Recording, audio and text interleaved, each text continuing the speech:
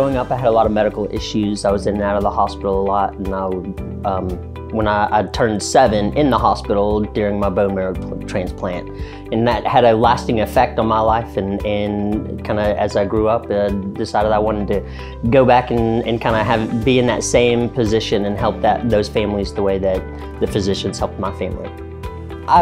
Specifically, I chose pediatrics not only because that's where I was most affected by medicine, but I also chose pediatrics because I love kids. I love working with kids, playing with kids, interacting with kids. I just feel more comfortable with children, and so that's what led me to be in pediatrics. My patient philosophy is centered around the families and making them feel welcome and comfortable in the office, putting myself in their shoes and asking myself, how would I want to be treated? How would I want my child to be treated when I'm at the doctor?